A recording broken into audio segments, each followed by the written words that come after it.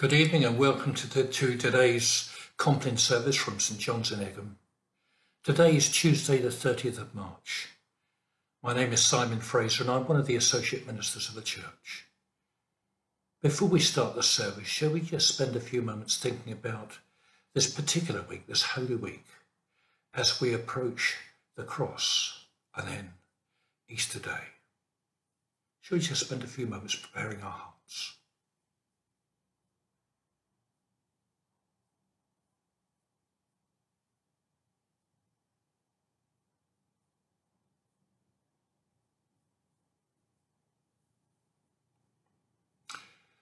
The Lord Almighty grant us a quiet night and a perfect end.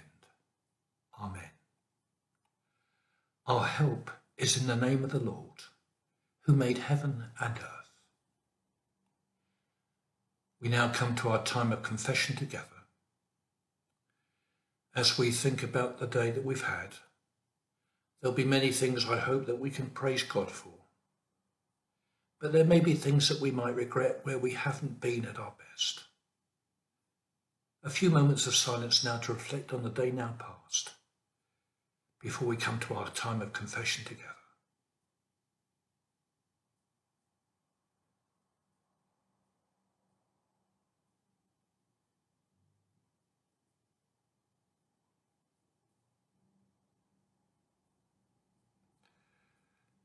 We say our confession together. Most merciful God, we confess to you, before the whole company of heaven and one another, that we have sinned in thought, word and deed, and in what we have failed to do. Forgive us our sins, heal us by your Spirit, and raise us to new life in Christ. Amen. The Almighty and merciful Lord grant us pardon and forgiveness of all our sins, time for remembrance of life, and the grace and strength of the Holy Spirit. Amen. O God, make speed to save us. O Lord, make haste to help us. Glory to the Father, and to the Son, and to the Holy Spirit, as it was in the beginning, is now, and shall be forever. Amen. We now come to our Compline hymn, which we say together. Before the ending of the day, Creator of the world, we pray, that you with steadfast love would keep your watch around us while we sleep. From evil dreams defend our sight, from fears and terrors of the night. Tread underfoot our deadly foe, that we no sinful thought may know. O Father, that we ask be done through Jesus Christ, your only Son, and Holy Spirit, by whose breath our souls are raised to life from death. Amen. Our reading this evening is from John's Gospel, and we are reading chapter 16, verses 16 to 24. Jesus went on to say, "In a little while you will see me no more, and then after a little while you will see me." At this, some of his disciples said to one another, "What does he mean by saying, 'In a little while you will see me no more, and then after a little while you will see me'? And because I am going to the Father?" They kept asking, "What does he mean by a little while? We don't understand what he is saying." Now Jesus saw that he wanted to ask them about this. So he has said to them, "Are you asking one another what I meant by saying when I said, 'In a little while you will see me no more, and then after a little while you will see me'?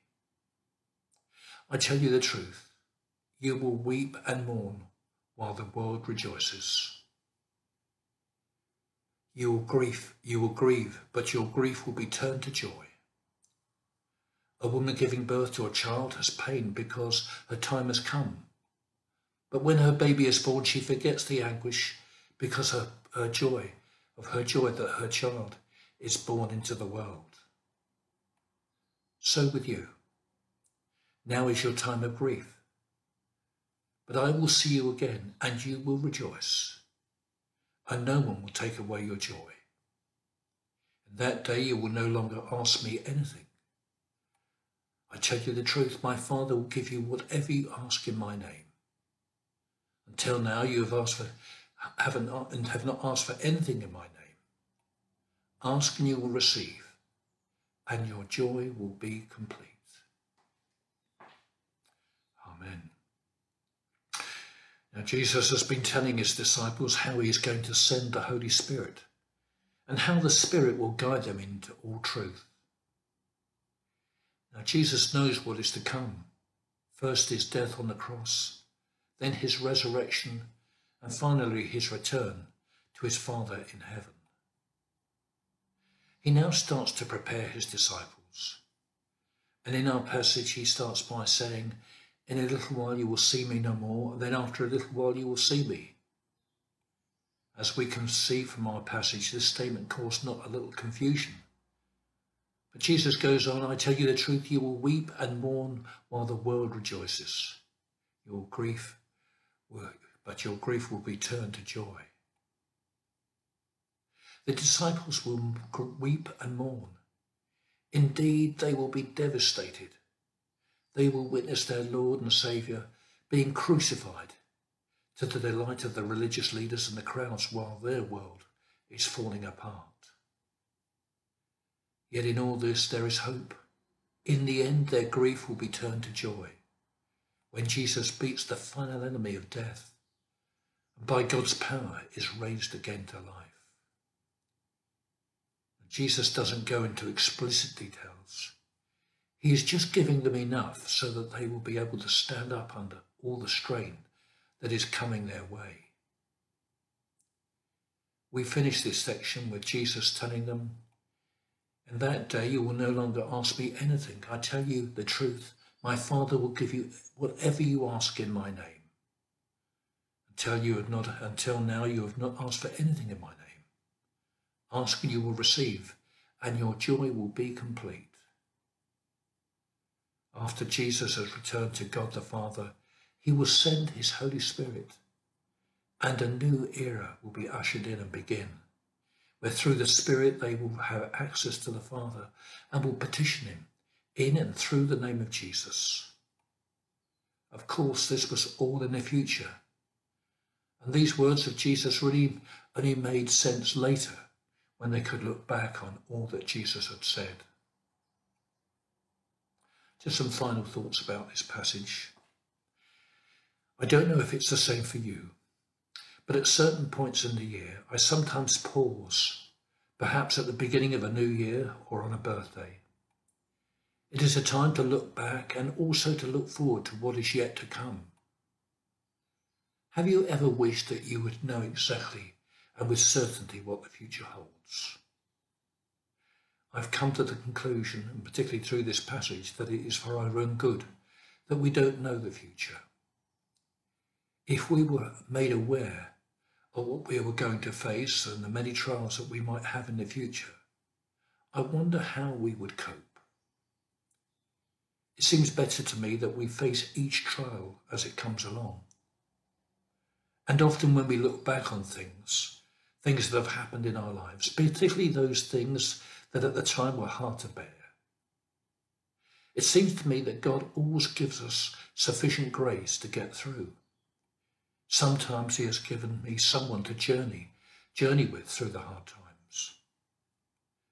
And I thank God that he planted me in St. John's Church in Egham, and to be surrounded by a very special family that has helped me through difficult times. And when Jesus spoke to his disciples, they didn't really understand what they were facing. And perhaps it's just as well. Ultimately, all our grief will be turned to joy when we meet our Heavenly Father face to face.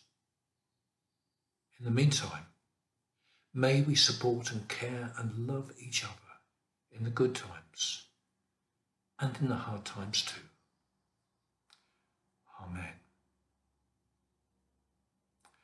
We now come to our expressions of faith, which we can say together. Lord, you've always given bread for the coming day, and though I am poor, today I believe. Lord, you've always given strength for the coming day, and though I am weak, today I believe. Lord, you have always given peace for the coming day, and though of anxious heart, today I believe. Lord, you have always kept me safe in trials, and now tried as I am, today I believe. Lord, you have always marked the road for the coming day, and though it may be hidden, today I believe. Lord, you have always lightened this darkness of mine, and though the night is here, today I believe. And finally, Lord, you have always spoken when time is ripe, and though you be silent now, today I believe.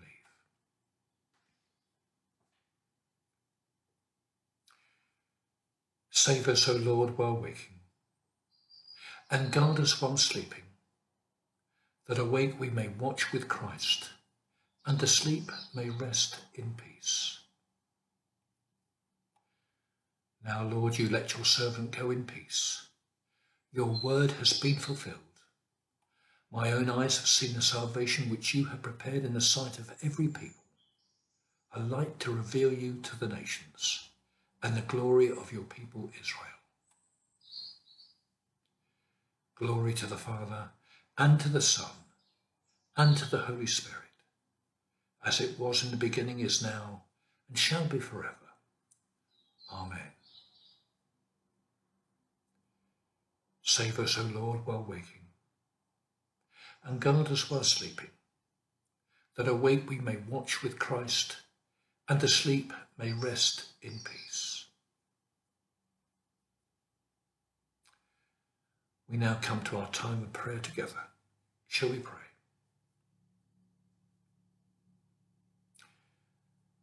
Our Father God, in these days approaching Easter, we think of all that Jesus did on our behalf, the supreme sacrifice that he made that we might be restored to you, to know forgiveness and your love and acceptance of all of us through and because of Jesus.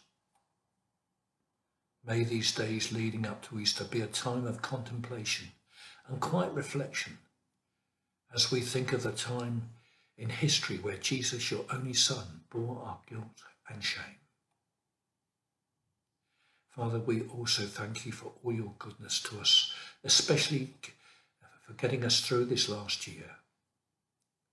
Although there have been times when life was difficult, we thank you for your sufficient grace to get us through each and every day.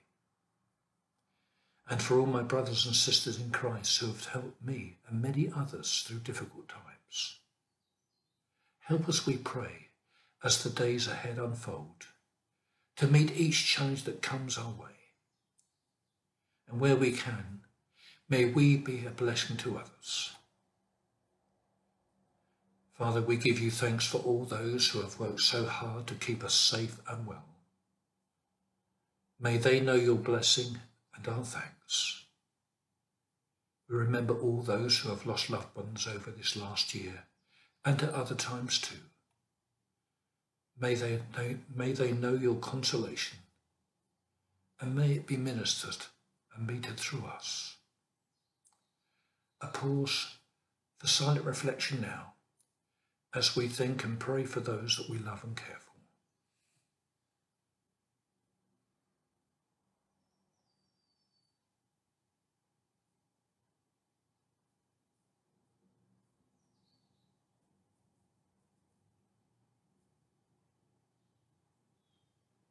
Amen. To our private prayers. Father, we thank you that in times of struggle and hardship, that we can turn to you, and that you have gathered us together as a church, part of your global family, to love and care and support each other. Help us, we pray, to love you, to love each other, and to love our community. In the name of Jesus, we ask. Amen. Now let us pray for our daily bread as Jesus has taught us. Our Father in heaven, hallowed be your name. Your kingdom come, your will be done, on earth as in heaven. Give us today our daily bread. Forgive us our sins as we forgive those who sin against us. Lead us not into temptation, but deliver us from evil. For the kingdom, the power, and the glory are yours, now and forever. Amen.